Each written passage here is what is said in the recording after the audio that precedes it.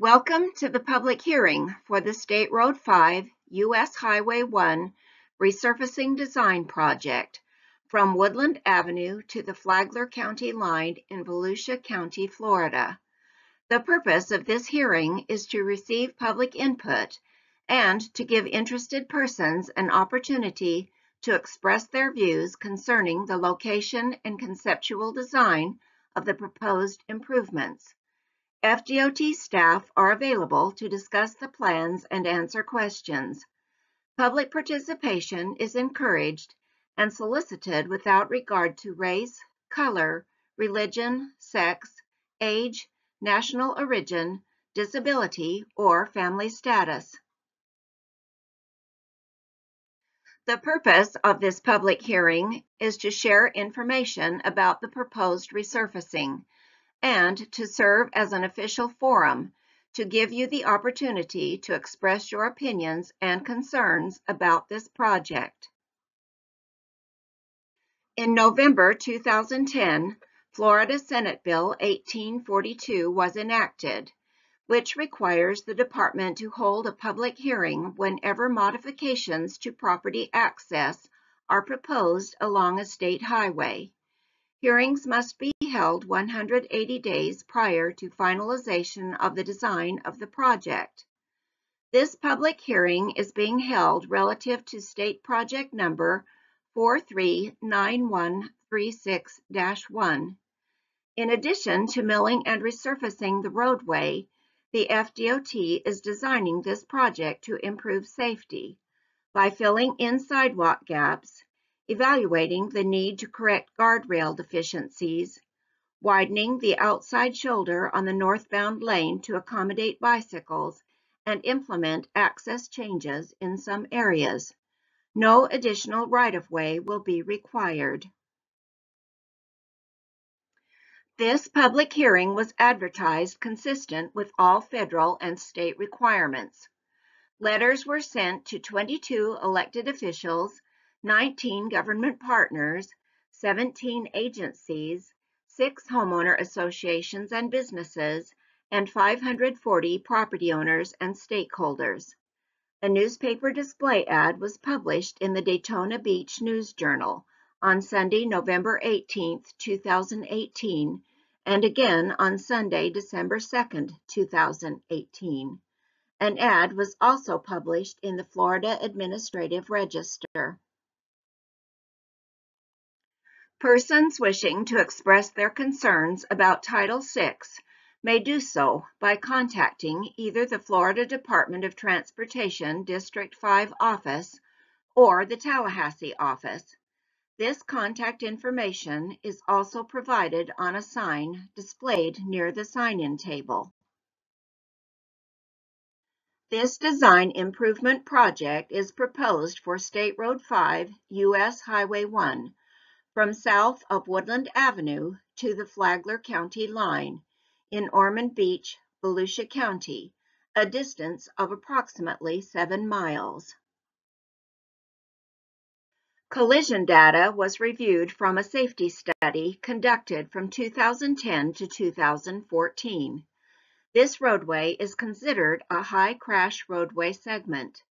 There were 389 accidents recorded between 2010 and 2014, with 18 fatalities and 352 injuries. The project is based off of a request from the Florida Department of Transportation, District 5 Pavement Management and Maintenance Office. The intent of the project is to resurface the roadway and include necessary roadside and safety improvements in accordance with the FDOT Design Manual. State Road 5 US 1 is a 4-lane divided urban principal arterial roadway.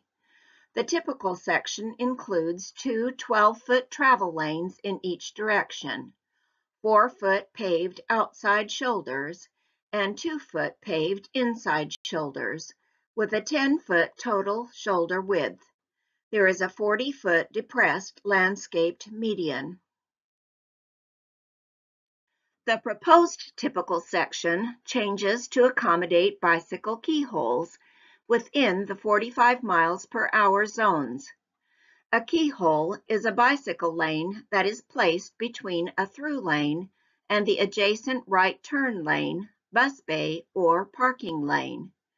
The configuration will include two 12-foot travel lanes with a 5-foot bicycle keyhole and a 12-foot auxiliary lane on the outside. The paved outside shoulder will vary up to 5 feet. The inside shoulder will be 2 feet wide. Along with milling and resurfacing the roadway, this project includes various safety improvements, such as sidewalk additions, reconstruction and filling in gaps in some areas, curb ramp reconstruction, drainage improvements, and evaluating the need to correct guardrail deficiencies. Additional safety improvements include widening to accommodate bicycle keyholes, the extension of turn lanes as needed, traffic signal upgrades, pedestrian lighting improvements, access management changes, signing and pavement marking, and pier protection replacement at the I-95 overpass. There are 10 existing utilities along the project corridor. Utility companies have been contacted, and the FDOT is coordinating with each company to minimize impacts and avoid construction delays. The City of Ormond Beach Fire Station number 93 is located directly on the project corridor. The project team will coordinate with emergency responders throughout project design and construction to ensure response times will not be limited. Now we'll discuss access management. Access management is the planning and control of the location, spacing, design, and operation of driveways, median openings, and street connections to a roadway. Access management designates where and how vehicles enter and exit a roadway, helps protect public investment in roadways, and improves public safety by preserving mobility, reducing delays, and minimizing crashes. The illustration shows an accident that could have been prevented by modifying the median or providing a barrier where the westbound automobile is trying to turn into or cross the eastbound travel lane. There is a full median opening at the US 1 Hernandez Avenue intersection with no restrictions on left turns to and from US 1. Hernandez Avenue meets US 1 within a curve, and the road transitions from a rural section to an urban section. There were 6 crashes at this intersection during a collision analysis between April 1, 2013 and March 30, 2016.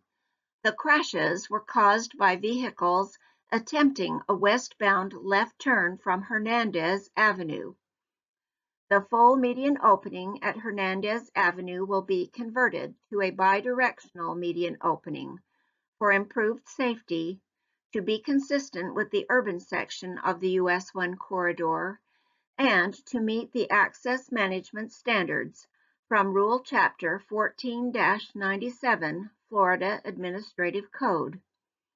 Vehicles on Hernandez Avenue wishing to travel south on US 1 will turn north to Rosewood Avenue and make a U-turn to go south. Vehicles on the west side of US 1 wishing to travel north will turn south to Highland Avenue to complete a U-turn.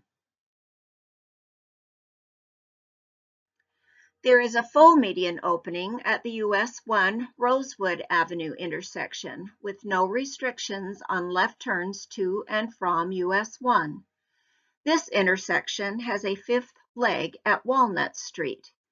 Rosewood Avenue does not intersect at US 1 with a 90-degree angle. Due to the existing intersection configuration, Drivers may not have a clear line of sight to northbound vehicles on US 1. There were 5 crashes at this intersection during a collision analysis between April 1, 2013 and March 30, 2016. 3 were left-turn collisions with 1 fatality. In the fatal crash, the driver attempted a left turn from Rosewood Avenue onto southbound US 1. In the other 2 left turn crashes, the sight distance for the northbound left-turning driver was limited by a truck in the southbound left turn lane. The full median opening at Rosewood Avenue will have left turn lanes to provide a positive offset and will be converted to a bidirectional median opening for improved safety. To be consistent with the urban section of the US 1 corridor and to meet the access management standards from Rule Chapter 14-97 Florida Administrative Code. Vehicles wishing to travel south on US 1 will turn north to Kenilworth Avenue and make a U-turn to go south. Vehicles on the west side of US 1 wishing to travel north will turn south to Hernandez Avenue to complete a U-turn. You can download a copy of the Florida Department of Transportation's Access Management Brochure for more information.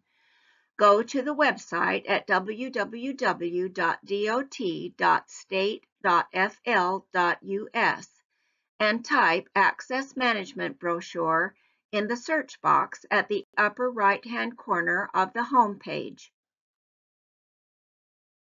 This project has an 18-month design schedule.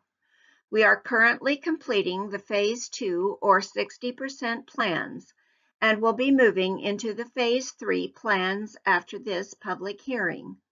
The plans will be completed and submitted to the Florida Department of Transportation in June 2019, and the project will be let for construction in September 2019. For more information about this project, please visit www.cflroads.com. This website is the FDOT's living platform to keep you and the public informed of ongoing and future projects. You are encouraged to visit this website, which contains the links to easy access to online information and to stay current with the status of the project. Once you have accessed the project website, you will be able to view the current project schedule details, project contact information, and access project files such as this presentation. Type the project number 439136-1 in the search box at the top of the page. Then click on Go. When the new page opens, click on the project file name. We encourage you to share your comments with us. There are many different ways you can submit your comments. Discuss your comments and concerns with a member of the project team. Fill out a comment form and drop it in the comments box at the comments table. Take a comment form with you and mail it to the address shown on the form. Email your comments to the FDOT Project Manager. Use the Ask a Question button on the CFL Roads website under the Project Manager's contact information. All comments received by December 21, 2018 will become part of the official public record for this hearing. After this presentation, we will collect speaker request cards from anyone wishing to make a verbal statement. It is important that we have your information on a speaker card for the public record. Because it is very important for us to hear from those who wish to speak, we will not be responding to questions during the public comment period. Once the comment period is finished, project staff will be available to answer your questions.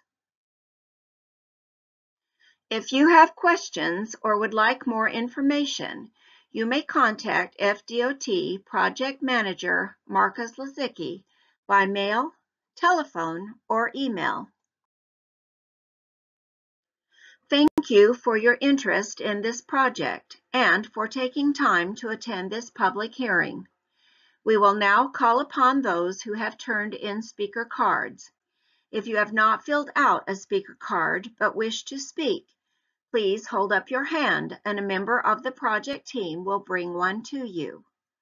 When your name is called, please come forward. Then state your name and address into the microphone. If you represent an organization, municipality, or other public body, please provide that information as well. We ask that you limit your comments to 2 minutes. Again, the project team will not be answering questions during this portion of the public hearing. Members of the project team will be available after the formal comment period to answer your questions on a one-on-one basis.